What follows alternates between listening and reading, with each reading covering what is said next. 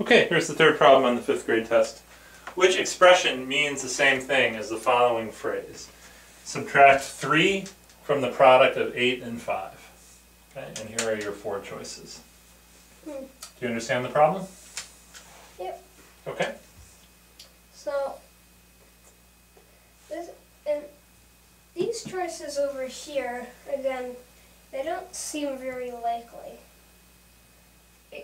Because this one over here, it's 8 minus 3 is 5 times 5 is 20, and then it's basically the same thing over here, but you can sort of flip these phrases around, and I think it'd be 5 times 8, which is 40, and then minus 3.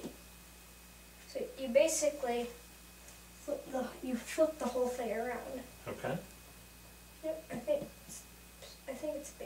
Is that your final answer? Yep. Okay, very good. That's right. So let me ask you a quick question. What is 5 times 5?